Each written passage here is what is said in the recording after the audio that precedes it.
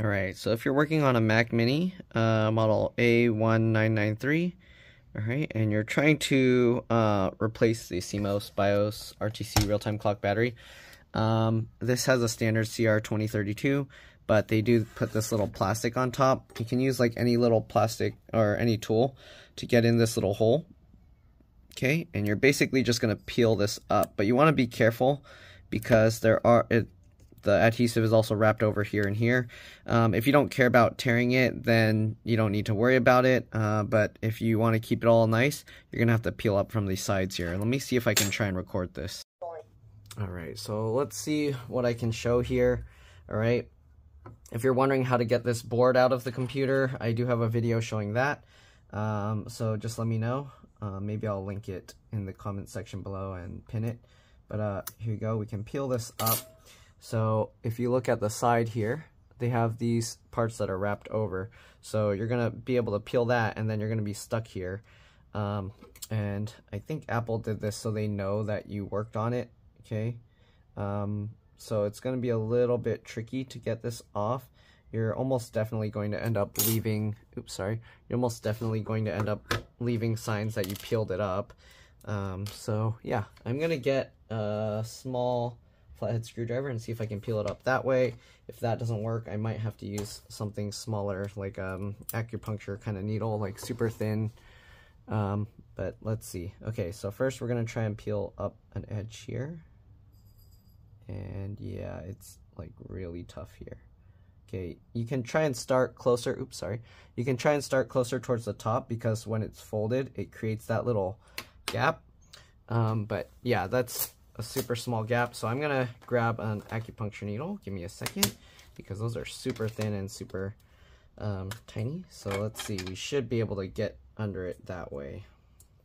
Okay, so you see this, we're gonna use this acupuncture needle and we're gonna try and just get under there. And you can see the needle goes in. So now we're gonna just slide this needle down and basically get it to peel up more. Once you do that, you should be able to get the small thin flathead screwdriver in there. You can pull that needle out, and then we can kind of work our way down the edge. You can see it's now peeling up. Okay, and we're going to continue working our way over. Okay, just like this, and continue slowly peeling. You kind of get under there and peel this. Okay, once you get that, you can actually peel this whole thing up. Okay, and the other side here will also peel up.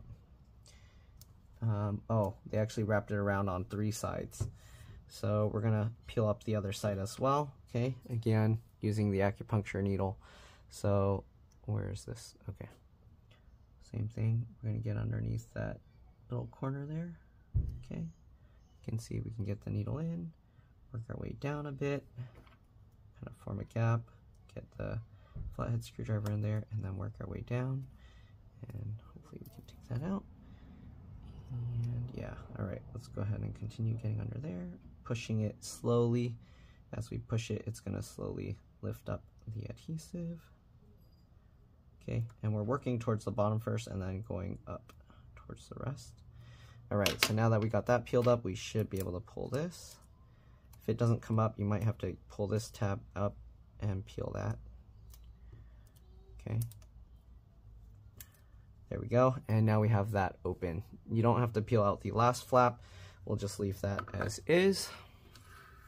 Okay, so now we have access to the battery, and this is basically like every other CR2032 battery on the motherboard. So you push the battery inwards and then lift up. I'm going to keep my finger over here so it doesn't fly out. So push in like that and lift up. There we go. And there is the battery. And actually, it's not a CR2032. It's a BR2032. I've never seen that before. Anyways, they're also, it should be exactly the same size. Let me actually look this up because I want to make sure. I probably shouldn't have torn this battery out yet. But give me a second. I'm going to check that. I'll be back. Alright, so I'm back. So apparently the CR2032 and BR2032, it's basically slightly different like chemicals in there. And what happens is the BR2032 can handle a little bit higher range of temperatures. I think it's like higher end, like another 10 degrees Celsius or something.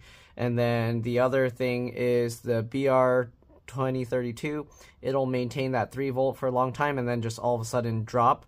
Whereas the CR2032, it like gradually like decreases.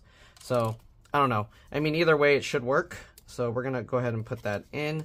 The one thing I'm worried, we'll see the customer if they want to like order the BR2032, or if it stops working earlier, we could always just replace the battery then, since we already have it open, right? But oh, this one has like a plastic around the plastic. Interesting. How do you open this? Okay, well, we gotta peel that off and then somehow get this casing separated. Oh, I have to actually cut around this. Okay, anyways, so the main difference is that, so I don't know if it's gonna have a bad effect or not, because this battery is pretty close to the heatsink there. It shouldn't be reaching that high temperatures though, so should technically be okay. All right. Man, what is this way they sealed this battery? I can't get it out. Okay. But that was the main difference that I read online. So I don't know if anyone had experience with changing this with the other kind and see what it what the difference, if it causes any difference. So yeah, we're just gonna go ahead and put it and then we'll find out. All right, because the voltage wise it should be fine. So let's see. All right, but I don't know, getting this battery out. I can't even get this battery out of the thing. So how am I gonna do this? I think I have to like cut it up there. All right, so let's go ahead and cut this up here. Now I have cut up plastic everywhere. There we go. Now we can get access to this battery. They have a little sticker on this one. Make sure you peel that off. Okay, and then make sure you put it in the same way. So it goes in like that, and then you kind of push that down, it's spring-loaded, and then click that in. Very simple. Then you just swing that back over, tape that side down, and you can push that. Okay, if you peel this thing completely off, I mean, this thing's not really necessary, so don't worry about it. But anyways, that's pretty much it. That's how you install the new BR2032 or CR2032 battery. And yeah, if you need to see how to reassemble the motherboard, then again, I have another video showing that. So that's it. Thanks for watching, and I'll see you on the next one. Bye. All right, so we push the board back in. The battery's all the way back there. We just got to get these 2 screws, those 2 screws, get the fan back in, make sure you connect all this stuff. That connector, I mean, again, I do have another video showing how to pull this whole thing out and push it back in. So yeah, if you're looking for that, just let me know. Thanks for watching, and I'll see you all in the next one.